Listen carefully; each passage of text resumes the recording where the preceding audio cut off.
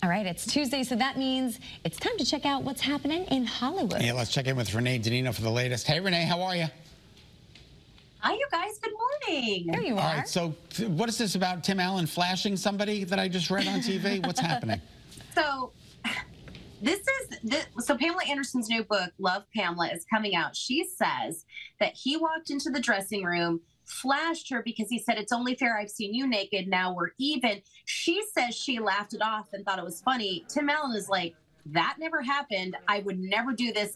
And he's not happy because he said that actually never happened. Oh, well, I think where there's smoke, there's fire, but what do I know?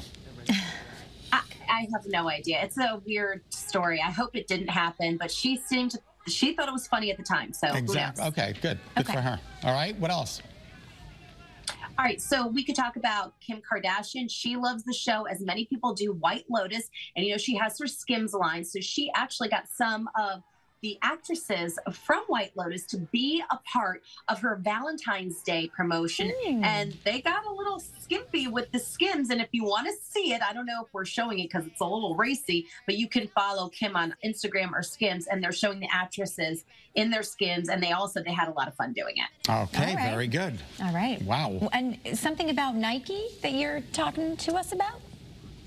So Ben Affleck and Matt Damon, you know, they've been friends forever. And of course, they came on the scene together. Well, now they're going to do the start of Nike and Nike Air and how it all got started. And it's going to be with Amazon, and they're going to put it in theaters. So it'll actually be, instead of released on Amazon Prime Video, first it's going to actually go into theaters, and they're going to tell the story about it. So it's coming from Matt Damon and Ben Affleck. They seem to have magical powers when they release stuff together. So we'll see if it takes off.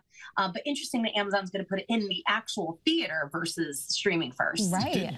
That's wicked cool. Did you put catnip in the sofa for that dog to find? What's happening?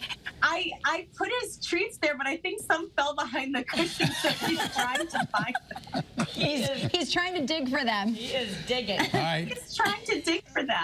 I have more stories. What do you want? We got 20 seconds.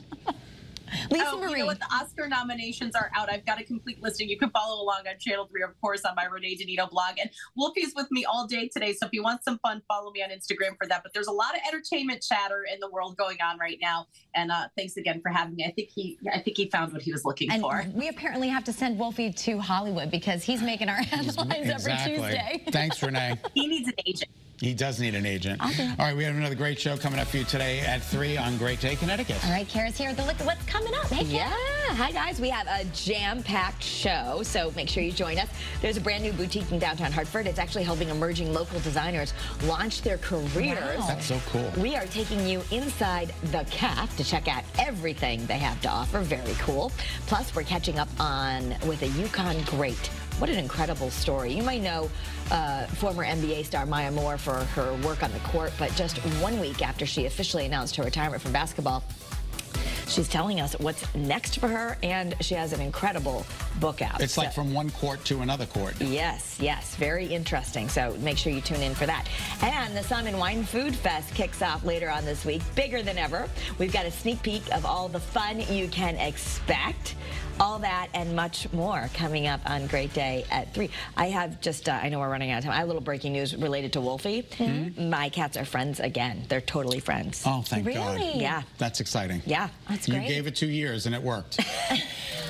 I was very committed, but they're friends again. That's awesome. Good to hear that. And we are all friends here. We hope you join us tomorrow at 9 a.m. Same time, same place. Make sure to join Scott and Kara at 3 o'clock. Have a great day.